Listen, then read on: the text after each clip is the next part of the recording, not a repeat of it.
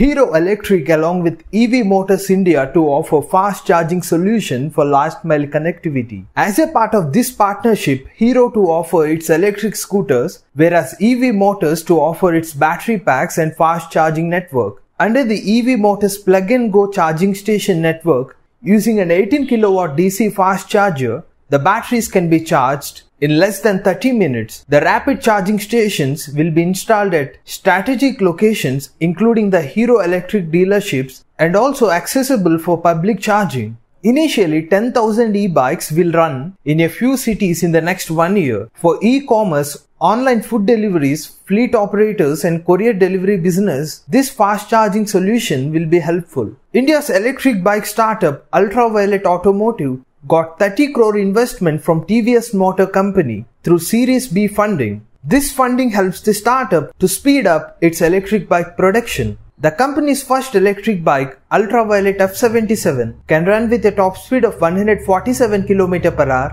with a range of 150 km. EESL has placed an order of 250 electric cars for government usage. Out of these, 100 are Hyundai Kona EVs and 150 are Tata Nexon electric cars. Currently, Tata Nexon EV is the best-selling electric car in India with 60% market share. Go green, go electric.